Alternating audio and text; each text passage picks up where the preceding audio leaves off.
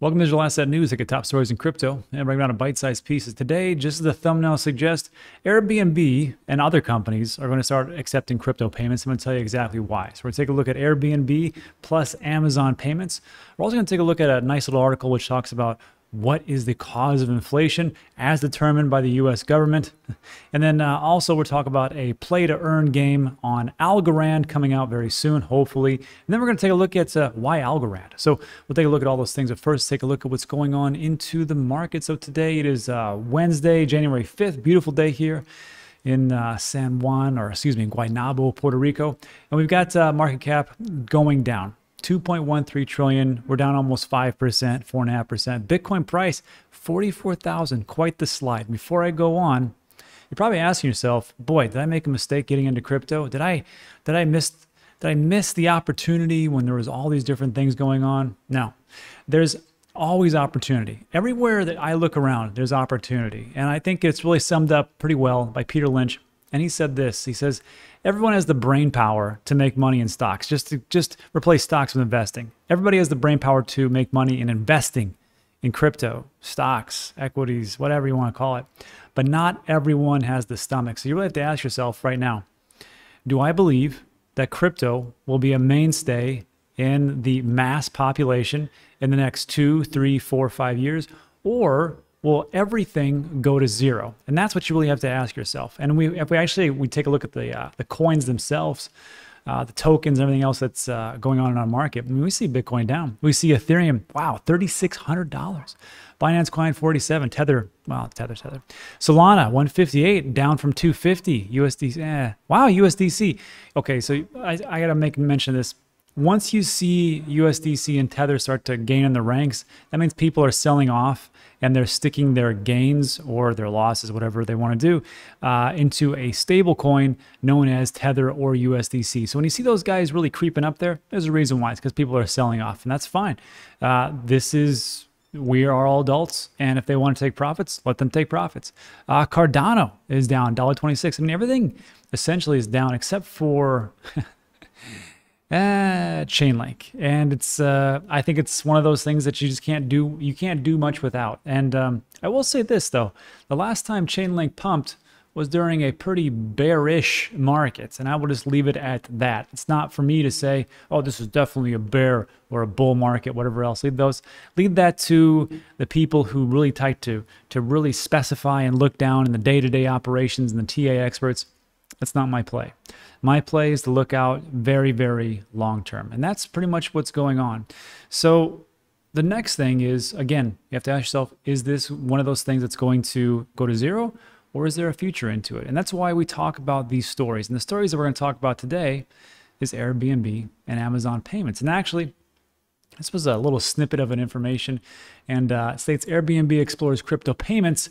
And this was a tweet from the CEO, because he says there's a revolution happening. CEO of Airbnb, Brian Chesky, asked on Twitter earlier this week, if Airbnb could launch anything in 2022, what would it be? So he just asked people on Twitter, hey, what do you think? What do you think we could do here to make things better? And I got to tell you, me as a super host, me and my wife, we have a bunch of different properties around the U.S., mostly, well, in Texas here in Puerto Rico. I'd like to see some better customer service. That'd be fantastic, although it's pretty good. And then one of the things I'd like to see is the number one that they got here, which was crypto payments. So out of 4,000 suggestions, here's the top 6. Crypto payments, top suggestion. And as I understand it, wasn't too close. And crypto payments, one of the big things, pricing displays, loyalty programs, and so on and so forth. And he just talks about, we're already working on most. We'll look into others now. I will let you dissolve that into your consciousness as you see fit to see what he means by that and which one it could potentially be. So the question has to be asked then, if it's on the radar of Airbnb, wouldn't it be on the radar of other companies? And that leads me to my second point. This was a podcast with Chamath Palihapitiya. He's one of the big Facebook execs, angel investor, billionaire, blah blah blah. But he's called a lot of things right. One of those was Bitcoin, and he is calling this to happen. He says that Visa and MasterCard will be the biggest business failures in 2022, losing out to altcoin linked projects. He cited Amazon's decision to ban Visa credit cards in the UK due to high transaction fees as one reason for his view. And I actually listened to this discussion. I think they banned it for a finite amount of time, not forever. Correct me in the comments section, but I think it was for just a test run to see what they could do. And then down here it just states, he also predicted that the first movers for the adoption of this emerging technology will be in the developing world. So he doesn't think that the different things that are happening in crypto is going to be in like the US, the Canada, parts of EU, Australia. He says it's in the developing world. He goes, this is why I think focusing in markets like Nigeria, to me, are way more exciting than talking about these fading Western European countries. This is where this stuff will happen. And you can't put too much faith into any one person. Not too long ago, Chamath had no idea what DeFi was, so take that as you will. And then I will just say this. Now, for crypto payments, if you're a company, and I've been doing online businesses since 2007, 2008, and I can just tell you, PayPal and Visa, MasterCard, they take a pretty big chunk. It's like 2.99% plus 30 cents per transaction on PayPal, or 1.99% if you're a bigger player. I think it even gets down to like 0.99%. But imagine if you're just paying 1 to 3% on every single transaction. You're a multi-billion-dollar company.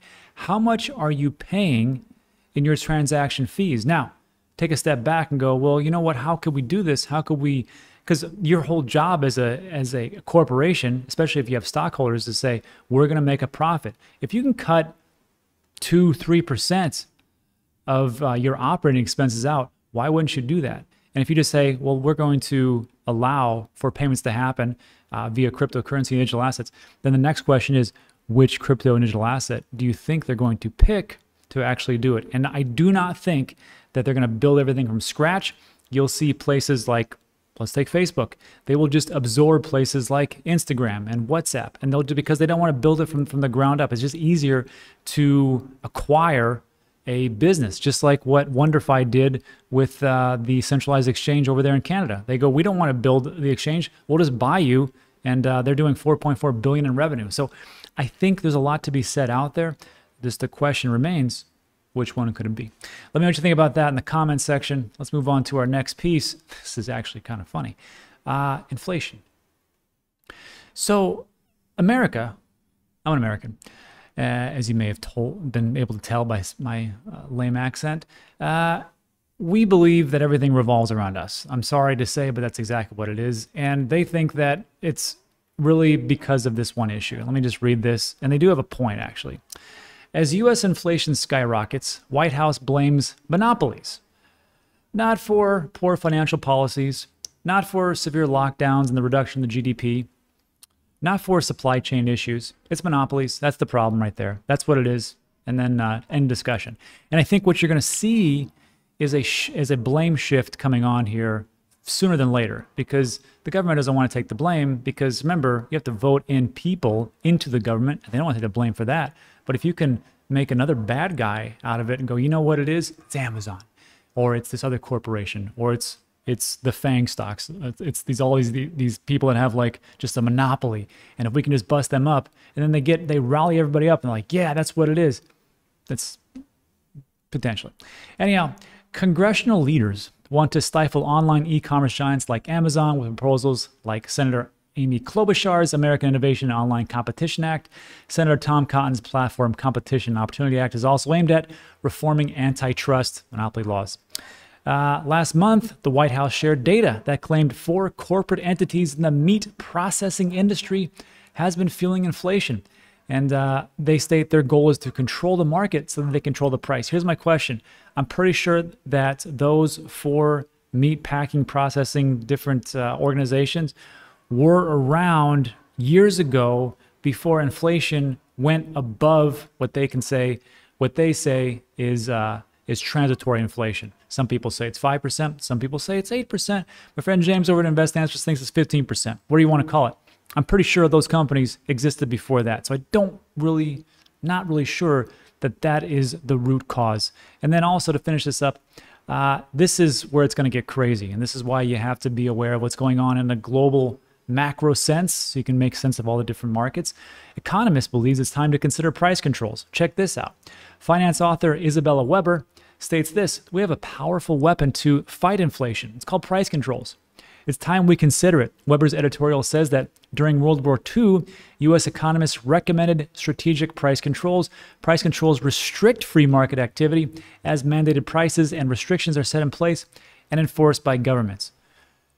That's scary, and that's a real idea. So as we move forward, and you take a look at what is going on in the global sense, take a look at crypto and what's going on behind the scenes, because inflation, what's a great hedge to inflation? Well, if you're a gold bug, it's gold. I mean, even though it hasn't done anything in 10 years and it's actually gone down quite precipitously this entire year. And then, I mean, bonds could have been pretty good maybe 30 years ago. And now we have this other one where we can actually control and fight inflation through cryptocurrency and digital assets. The answer is right there, but they want to do price controls. Again, making enemies where there's not really enemies for these massive corporations. And I'm not here to debate, the different price setting, but it is quite scary. And if you want to talk about just inflation in general, take a look at this. This was the 1970 cost of living. And I try not to laugh, but a new house was $23,000 in 1970. Did the dollar, what happened to the dollar? Well, all of a sudden, everything raised up because inflation is that insidious tax. The average income was $9,400. A new car was $3,000. Almost $4,000. Minimum wage was $2.10 an hour. Here in the U.S., it's still $7.25. It's $7.25 throughout the entire, or most states. I think there may be a couple of states that actually raise it. Correct me in the comments section. But $2.10 to $7. Huh. Movie ticket was $1.50. Gas was 36 cents. Postage stamp 6 cents. Sugar, milk. Actually, eggs, it's not that much more. It's like $1.50. I just picked up some eggs yesterday. Bread, 25 cents. You get it for $1 now. But you see what I mean here? When we're talking about monopolies and things like that, not for sure that's what it is. And there's already a different way that we can fight against inflation, crypto and digital assets. Which also leads me to my next point. It's about wealth preservation. And look, if you're trying to save some of the wealth that you've already gotten into, as far as with crypto and digital assets, there's 3 things I recommend. First of all, a Roth IRA with iTrust Capital. That means that it's post-tax. So whatever you get as far as your funds, let's say you have a job, pay your taxes, you put it in here. If Bitcoin goes from 40,000 to $1 million, guess how much you pay in taxes on that for capital gains? 0. And that's why you want a Roth IRA. Peter Thiel did it to a beautiful tune, and he made billions off it. Also, if you're taking a look as trying to fight your way against inflation, I also use Masterworks. This is my second one that I use, because what I do is I invest into fractionalized shares of fine art like this Banksy. It's an uncorrelated market because this was only open to the super rich, and now it's open to all of us, even me, as I got a nice little Banksy and a couple other ones. And then lastly, I also have a playlist which goes over just some different strategies I use for real estate, and then I'll be adding this one in very soon, which is how I actually bought this house that you're seeing me right now. And that's actually real in the background. Go figure. And I'll be releasing that in the next couple of weeks or so. So take those out. There's a link in the description. It looks just like this. And you can sign up for those things and find out everything. I've even done deep dives on iTrust and Masterworks. So you can check that all out. And then, of course, the playlist. All right. So that's it. Let me just think about that in the comments section. And then quickly, we'll go over play to earn game on Algorand. First of all, I had no idea. Algorand I knew was in the top 20. I think it's like number 20 right now. I knew of it, didn't really think too much of it until Anthony Scaramucci was on Real Vision. And he had talked about how he and his team had done a deep dive with the Algorand team for like 6 months. And now they have a fund with Algorand. They think it's going to change the world. So I go, you know what? Maybe I should take a look at that. And of course, I forgot about it because I'm too busy. And then this little thing popped up. Drone Racing League, Zoom's drone racing is a thing. Zoom's in a metaverse bringing play to earn to Algorand. The league's partnership with Playground Labs will be the first play to earn competition on the Algorand blockchain. So, Drone Racing League, DRL, and Web3 game developer Playground Labs have tapped Algorand's blockchain to create the first play to earn drone game in the metaverse, and now announced today. The league has also introduced sports betting to the platform in an effort to stay ahead of the times, being the first sport in the air that fans can bet on, according to a press release. So if you're looking for utility, People love to bet, apparently. We're building a roadmap of so many different things in the next several years. Drone Racing League President Rachel Jacobson said, we have to know blockchain because we always want to be 10 steps ahead and first to market. We're going to be Playground Labs crown jewel. So again, just like I talked about in the beginning, do you think crypto is going to zero, or do you think it has a future? What's going on today isn't representative of what could potentially happen in the years to come. Let me just think about that in the comment section. And then lastly, we'll just finish this up with why ALGORAND. First of all, I need to do a deep dive. I just really do. And I always talk about three things: utility, team, and tokenomics, the UTT. And from this one, Silvio Micheli, I don't know if I had never heard of this guy because I am not a computer science guy, but apparently he's like a rock star. He's been at the faculty at MIT, Electrical Engineering and Computer Science Department since '83. His research interests are crypto, zero knowledge, generation, secure protocols, and mechanism design on blockchain. He's the co-inventor of probabilistic encryption, zero knowledge proofs, verifiable random functions, and many other protocols that are on foundations of modern cryptography. So I think this guy knows what he does. And then, of course, we got this Steve Kognos. And what I'm going to do, they've got a pretty stacked team of some pretty big players who have been around in different industries. It doesn't matter. It's good to know where people have come from to see where they can actually take things. And that's why I like to talk about the team. But then on top of that, because these guys started out so big and heavy, because of the excitement of the team that they had. If you take a look at their the price action of the all-time price action, this is where it started, all the way over here. When it got released, it was over $3. This was in 2019, and it just dropped like a stone because I think people just thought, oh, this is a great team. These are, you know, really smart people. They've really been into it, so it should just keep going up. It doesn't work like that. They actually have to build something and have a real product with real utility to actually make it work, and I think that's what people are missing. Of course, it was at 25 cents forever, and then it went up to, I don't know, $1.60, and now here we are, and it just took a big dip at $1.35. Now it's back at $1.73. So since I had ALGORAND for a while back for something that I had, I didn't really get too many, but now I'm starting to dollar cost average it. I think it could be very big. Also, if you take a look at ALGORAND Foundation, this is what I thought was interesting. Super fast. Every transaction is complete in less than 4 seconds, or about 4 seconds. It's scalable. Whether you're the first transaction, the 10 millionth, your algo transaction will take place in less than 4 seconds, or around 4 seconds. It's secure. ALGORAND algo transactions are secured by the unique pure proof-of-stake consensus. We'll see. And it's almost free to use. Unlike many blockchains where every transaction is hugely expensive, Ethereum, every algo transaction today, no matter the size, costs a fraction of a penny. So speed, you can spend money to anyone, anywhere, anytime, and transaction finality in under 4.5 seconds. I know there's different blockchains that talk about how their transactions per second are so high. That's great, but it's the finality. It's the final transaction. It's when it actually gets recorded and everything is set in stone. That's what really makes a big difference, and I think that's what we have here. And then the big thing that caught my attention, scale is built for billions of users. And I thought to myself, well, if that's true for billions of users, what's the tokenomics, just real quick, just to see of it. So the max supply is 10 billion, which is a lot if you think about it. Cardano was like 45 billion, and to take a look at other stuff, Bitcoin is only 21 million. So 10 billion seems like quite a bit, but it makes a lot of sense if you're trying to use it for billions and billions of users. So these guys are going for the top prize. And also, I always like to see if it's a staking protocol, how does it rank up as far as the top 10? And if you take a look at ALGORAND right here, right now it's $1.75. It's almost 50% totally staked. So there's some pretty good things in here. But the thing that it's not concerns me, but the reward's 2.5%. So if you're into like fast gains and you want to get like 300% yesterday, I don't think ALGORAND is your play.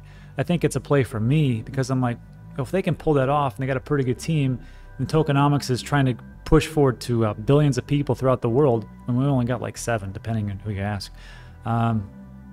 Maybe it could be a big play. Anyhow, that's it for today. So look, I know it's a little bit longer, but a lot of things are going on. I know the price action doesn't reflect it, but I think things are going on behind the scenes that actually give us real world utility. So if you liked today's video, give it a thumbs up. Also consider subscribing. A lot of things we talk about are time sensitive. And that's it for today. So thanks so much for watching. I appreciate it. I'll see you on the next one.